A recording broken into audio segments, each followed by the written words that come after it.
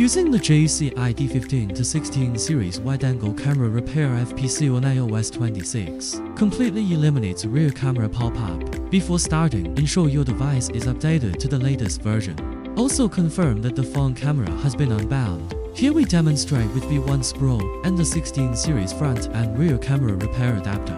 Connect the phone to the V1 Pro. Capture the cloud data. Buckle the original camera on the corresponding socket on the adapter.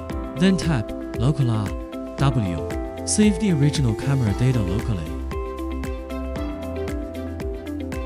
Data saved successfully.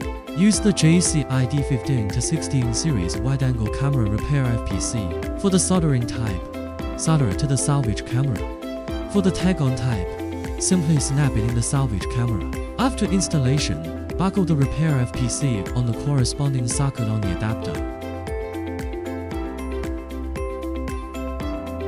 If a firmware upgrade prompt appears, click Confirm for automatic upgrades. After the upgrade, tap Local R and W again. Open the local data and write the previously saved camera data to the repair FPC. Once data writing is complete, reinstall the camera. The camera pop-up on iOS 6 is now fully fixed.